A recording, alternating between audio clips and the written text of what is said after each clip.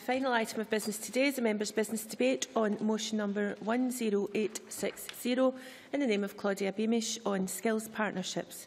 This debate will be concluded without any questions being put, and I would be grateful if those members who wish to speak in the debate could press the request to speak buttons now, please. I call on Claudia Beamish to open the debate. 7 minutes, please. Thank you, Presiding Officer. I'm very pleased to have the opportunity to have secured this very practical debate today. And I would like to thank my Labour and cross-party colleagues for signing my motion, allowing us to discuss the value of the development of skills partnerships in Scotland. As I'm sure we're all aware, skills partnerships can take many forms and are structured to a greater or lesser degree of formality. What they all have in common, however, is the purpose of developing the skills of people working in particular sectors through knowledge sharing, placements, courses or funding. In many cases, colleges or other educational institutions work alongside professional organisations to develop the skills of graduates and school leavers. This enables geographical sharing and also the avoidance, in many cases, of duplication of courses. Secure jobs with a fair wage are at the heart of our future. The development of skills partnerships is invaluable in helping drive forward job opportunities, career development and transferrable skills in all sectors, although the fair wage is, of course, also driven by government commitments. There are many types of partnership focusing on a range of skills required in the working world, and I'm sure members present will want to focus on particular areas depending on their own interests and relevancy to their constituencies. I want to give an overview of a selection of skills partnerships, both existing ones and others that have a potential, including rural, financial and hospitality. I also want to focus more closely on energy skills partnerships, where a lot of good work has already been taken forward, and these hold great potential for our low-carbon future. Members will be aware of good work done by Skills Development Scotland. SDS work with a wide range of national and local partners to support people and businesses to develop and apply their skills and help them reach their potential. Being able to react to the changing structure of the economy, which is the stated aim of SDS, is essential for creating skills fit for purpose and a strong skills base across Scotland's workforce in a number of sectors. Through their skills investment plans, SDS work to ensure that the future of employment demands are met, allowing the economy to grow in a sustainable way. Sectors such as engineering, life sciences, tourism, finance and food and drink are all addressed by SDS in their investment plans. For instance, the new college in Lanarkshire, which has campuses throughout Lanarkshire, is doing a fine job in developing skills through partnerships, as well as working alongside Stirling University to develop potential for a degree programme in dental nursing. They're also working with SDS and the local authority on areas such as engineering through their modern apprenticeship scheme on their Motherwell campus.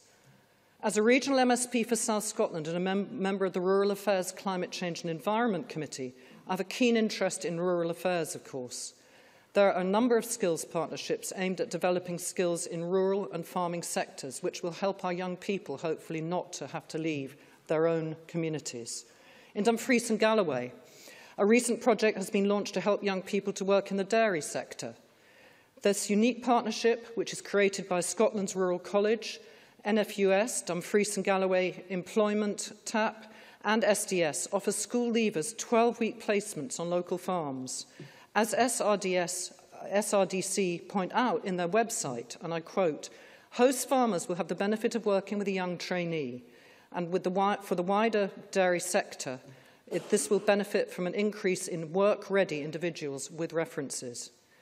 Turning to hospitality, we all know this sector is poorly paid very often and that there are poor career development paths, and the skills partnership can play a major role in ensuring that young people especially are able to expand their skill set and increase their employment options. These skills partnerships tend to be based around specific accredited courses. In Glasgow, young people are able to get into the hospitality business and can take a course at the equivalent of standard grade while still at school, which is delivered in partnership with schools and a college. And vocational courses like this give people an understanding of the various roles and responsibilities, from working in the kitchen itself to front of house, and also develop communication, numeracy and problem solving. Focusing on the energy sector, there are many ways in which the energy market can be organised, and it can be very challenging for community groups to develop community energy plans. I've been working with Genros of University of Edinburgh and organisations active in community energy to develop a MOOC, and for those of you who don't know what that is, it stands for a massively open online course on community energy, which can be classed as a skills partnership in itself. A visit to Ayr College Renewable Energy Department earlier this year really highlighted for me, when I met lecturers and students, what great changes have been happening here in Scotland. All plumbing and electrical courses now include renewable awareness. There are roofs to fit, solar systems on, and turbines to develop maintenance skills through. Ayr College is part of the Energy Skills Partnership and works with the Crichton in Dumfries and with others. A great deal of work has been done on energy by SDS and the Energy Skills Partnership. In August, in a meeting in Hamilton, I discussed the work they are doing in the energy sector and was encouraged to hear of a number of funding initiatives that have been put in place to realise the Scottish Government's ambition, an ambition which we all share, of a low-carbon economy in Scotland, giving real strength to new jobs. And I was particularly encouraged that the work of Energy Skills Scotland, an arm of SDS, established by the Scottish Government in partnership with industry, is a way of simplifying access to a range of energy skills, resources and support across the public sector. This involves academia and collaborative relationships with industry, skills stakeholders and the public sector. Energy Skills Scotland, quite rightly, recognised the need for tailored courses, and I hope that through discussing such courses today, we will highlight awareness of the opportunities that exist for people who might want to diversify their skill sets. By promoting a number of different career pathways for students, it is possible through Energy Skills Partnership that Scotland's colleges can turn this sort of support into real job opportunities. And this also contributes, of course, to the government's energy policy ambition, helping us all to tackle climate change. However, as an MSP in a largely rural South Scotland, I'm always aware of the challenges facing people living in rural and remote and inaccessible areas when it comes to accessing courses of these kinds. And there is a significant potential for outreach programmes, which I hope that the Cabinet Secretary today will be able to perhaps comment on developing further through Scottish Government support. While it might prove challenging logistically, this is really imperative if we are to enable young people to stay in our communities, which we heard a lot about. And I see that there are colleagues who are in the Rural Affairs Committee, such as Angus MacDonald. We heard a lot about this morning, and it is essential for the way forward. I hope the Cabinet Secretary will give some reassurance on this and more broadly outline developments through skills partnerships which the Scottish Government intends to support in the future to contribute to job opportunities for young people and those transferring their skills and looking for work when they're coming back from maternity leave, and such issues as even mental health and different things that will force a gap in people's employment. And I hope that the Cabinet Secretary will be able to comment on this in her closing remarks. Thank you. Many thanks. We now turn to the open debate. Speeches of 4 minutes or so, please. I call Mike Mackenzie to be followed by Alex Ferguson. Thank you, Presiding Officer. And I'd like to start by congratulating Claudia Beamish on securing this debate, because few things are more important than equipping the next generation with the skills to earn a living, not just to enable our young folk to gain jobs, but in order to allow this generation to secure meaningful careers as the basis on which to build fulfilling and productive lives. And few sectors offer better opportunities for this than the energy sector. But I must confess that I'm disappointed at our further education sector in not realising some of these opportunities that are offered by this sector much earlier than they have done. This was first brought home to me in 2005 when I became aware of the Isla wave bus, the first bus in the world to be powered by wave energy brought into service around 2002, had broken down shortly after its arrival, and it had sat unused and unrepaired ever since. And the reason for this unfortunate situation was that apparently nobody had the skills or the ability to fix it. And back then I was meeting a lot of people that understood the theory of renewable technologies, but very few who understood the nuts and the bolts of the practicalities. And I'm afraid that this is often still the case. Even today, throughout much of the Highlands and Islands, the situation is hardly improved. Numerous small wind turbines, for instance, have developed problems and break down because repair and maintenance skills are still much rarer than they ought to be. Often these problems arise from faulty installation. Many of them are simply because the turbines aren't torqued down properly onto their concrete bases. This sets up a vibration which can destroy gearboxes and bearings. And this is basic level engineering, and the lack of skill and the skill shortages in an industry with so much promise is unacceptable. Installation of smaller scale renewable technologies across much of the Highlands and Islands is severely limited and much more expensive than it ought to be because of a lack of installers with the necessary MCS approvals. Correcting this situation seems to me to be both a challenge and an opportunity for our further education sector, but it's one in which partnerships with employers should predominate. I was greatly impressed by the NIG Skills Academy when I visited that earlier this summer. I'm delighted that the Scottish Government had supported that. And this operates in partnership with industry, and it offers meaningful and appropriate training. And I would like to take this opportunity of congratulating Alistair Kennedy, the chair of that excellent facility, on the excellent work that he's doing there, and applaud his ambition to expand the facility, either on site or as a franchised model that can be used elsewhere. The skills taught are appropriate to both the oil and gas and the renewable sector, and we've been told that there are significant skill shortages in that sector. I was also very pleased to learn that the most highly skilled welders are often women, and I think that's interesting because it challenges some of the preconceptions around some of our career and employment opportunities. And we need to overcome these cultural perceptions that these kind of careers are unpleasant, unrewarding and only for men. We need to encourage our further education sector to become better at anticipating economic opportunities and developments and offer training in appropriate and relevant disciplines. And we need to encourage them to work more closely with industry and employers to make sure that training dovetails more closely with actual requirements. Skills partnerships are a step in the right direction. Thank you.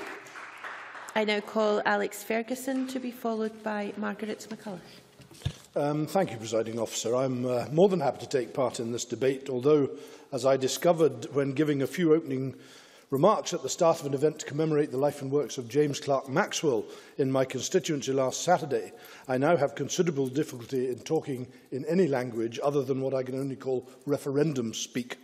So focused have all our efforts been, I think, over the last month, that talking about anything else requires, for me at least, great powers of concentration that I hope I have, but I will try very hard not to stray from the subject, Presiding Officer, and the subject of the motion, and I will, of course, start, like others, by congratulating Claudia Beamish on bringing it to the Chamber this evening.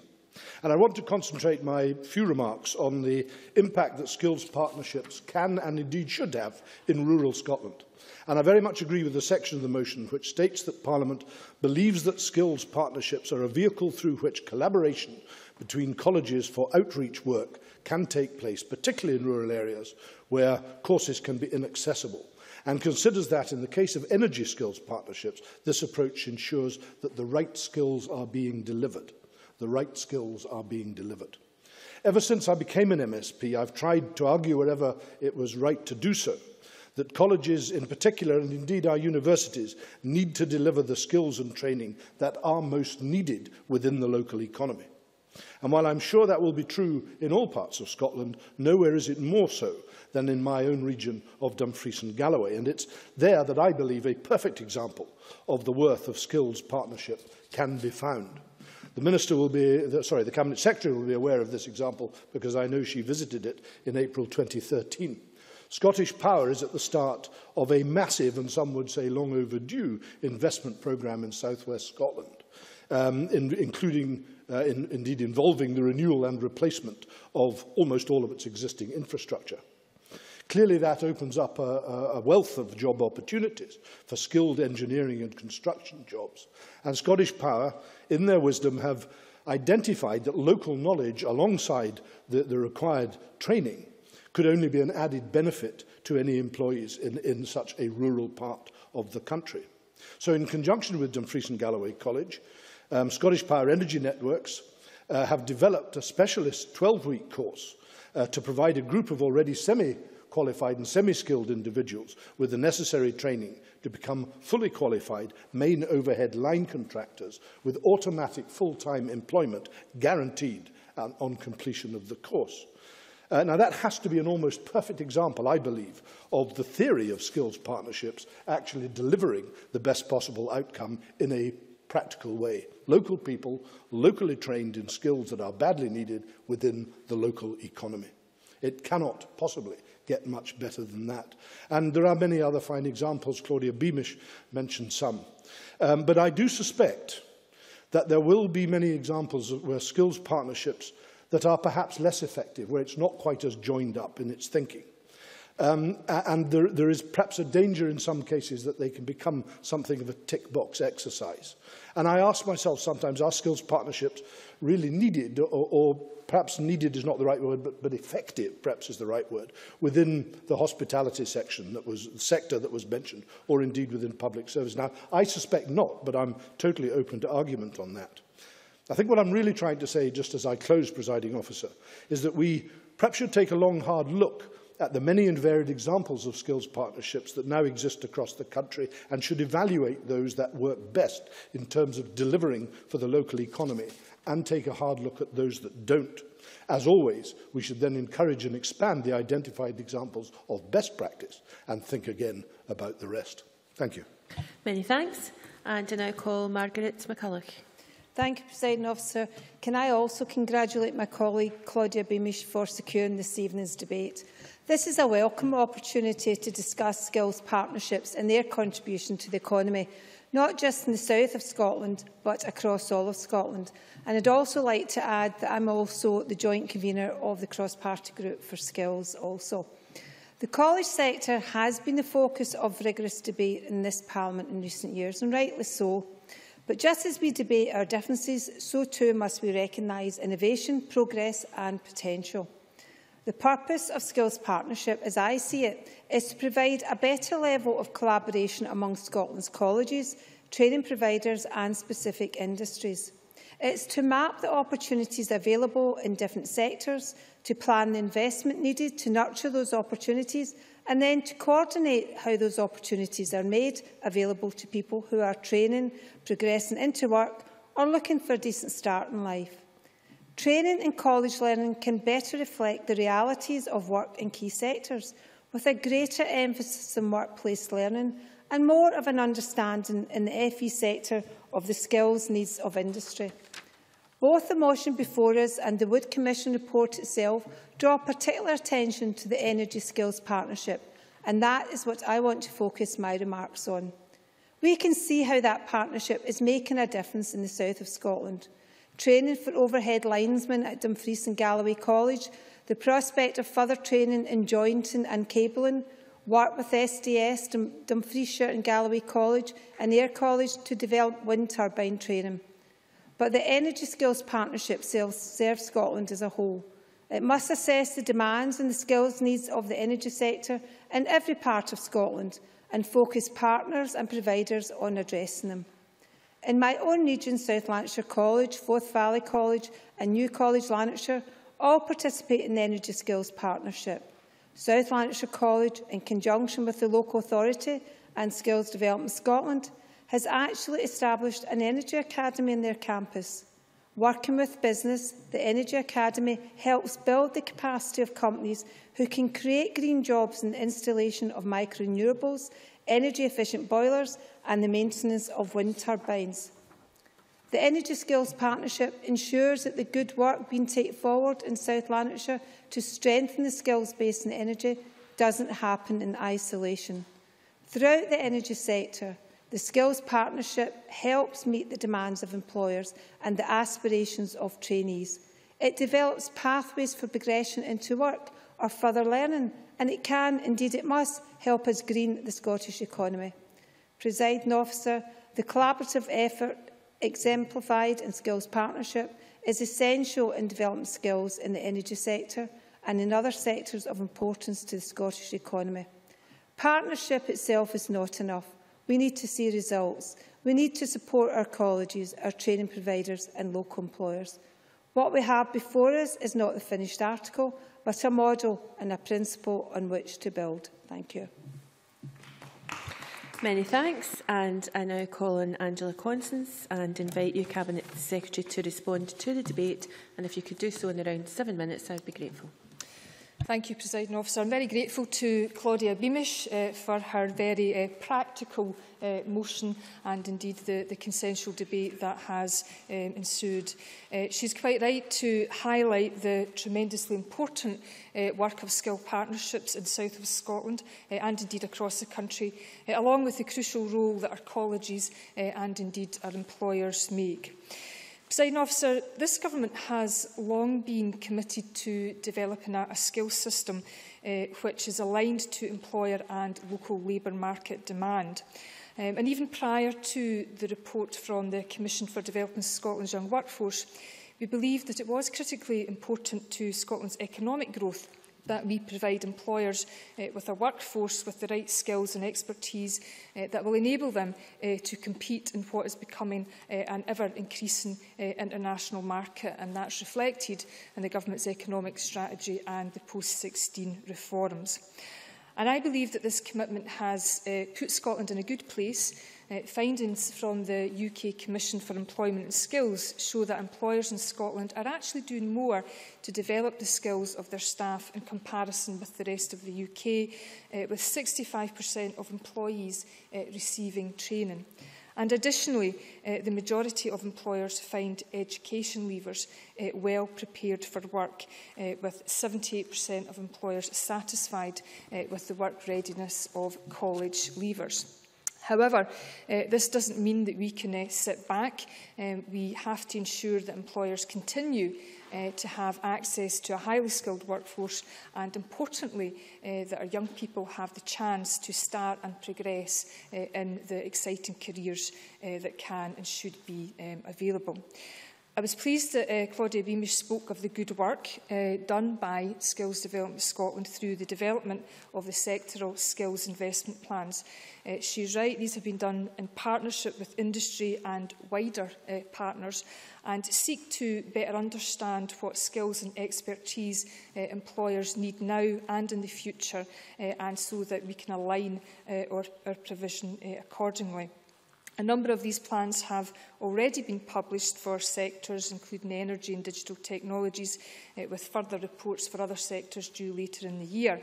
And the key benefit of these plans is that they are developed collaboratively between employers and the public sector, as are the actions that are agreed to meet the skills demands.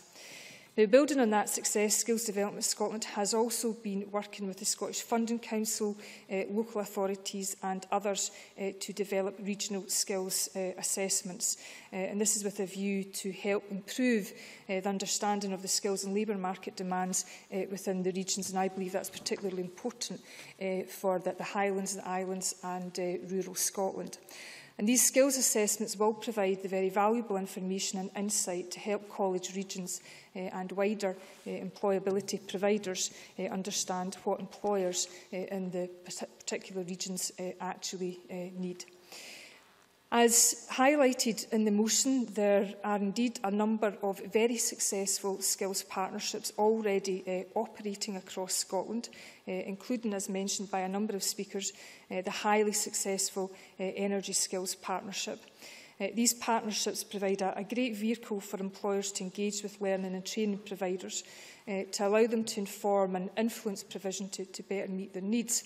But this can only benefit employers and, crucially, the employment prospects of young men and women across Scotland. But it's also imperative, and somebody touched upon it earlier, that we have to ensure that skills investment plans and the various partnerships, that they all connect with each other, and in particularly that they connect with the young workforce agenda, and, if you like, that we try and collaboratively corral the extensive work that is out there across various sectors.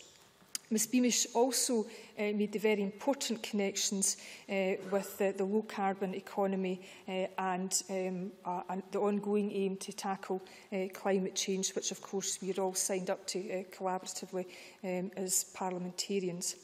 I just want to briefly mention I am grateful for the opportunity to reiterate the importance of the ambitions outlined in the Young Workforce Report. As I said to Parliament earlier this year, I believe its conclusions are inarguable, and I judge it to be imperative that we transform the employment prospects of young people in Scotland, and that's why we're working jointly with local government and others, but crucially employers on that agenda, and implementation plans will be brought back to Parliament later in the autumn.